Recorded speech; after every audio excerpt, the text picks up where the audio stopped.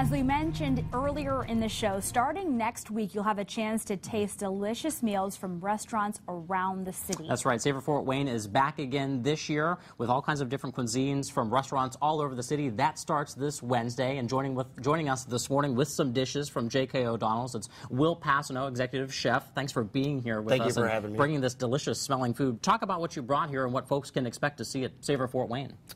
This here is our vegetarian risotto. Okay.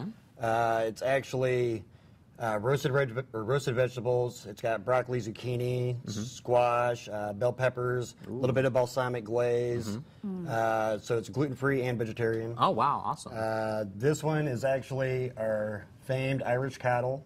Okay. Some people get afraid of blood pudding, but surely it's a delicious dish. It looks really good. It's a blended of potatoes, onions, leeks, shallots, and we actually serve it with brown bread that we actually serve soda bread at the pub. But and both of these options will be available. Will be available as part for of the Savor 14 Fort Wayne. days. Yep. Okay, and are these two of your staples then, would you say, at JK's? Yes, this we actually probably run on a weekly basis. Oh, wow, and okay. it sells very well.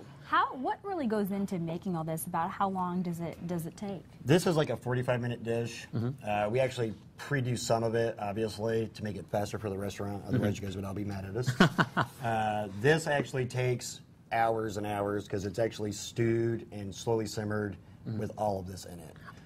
I really like what you told us. You actually try to use local ingredients for both of these dishes and for all of your dishes at JK's. Yeah, we use Get Fresh Farms, which we're fans of, and a lot of the other local farms, and to promote the growth of downtown. And as you mentioned, we have you have some gluten-free options available. Yep, we will have. There will be 3 gluten-free dishes on the menu.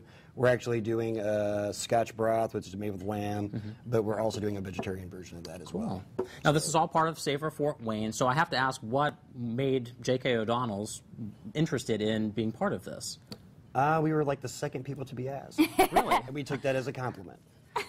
And it's good for downtown business, right? Last year it was wonderful. We actually did a lot more than we expected, not nearly as much at lunch, but dinner time we were completely thrilled with it. So expect it to be busy this year. We're hoping it's going to be a lot busier. There's a lot more restaurants involved, so that helps. And we were talking too how good it is for the downtown businesses across our area. Yeah, it really shows people what's out there. It's not all just fast food. Yeah, definitely. Absolutely. Thank you so much for coming. Yeah, Not this a looks problem. delicious. Wow. Thanks for having us. And if you'd like to Savor Fort Wayne, again, it goes from January 14th to the 25th. You can find a list of restaurants and dinner menus at savorfortwayne.com. We will be right back.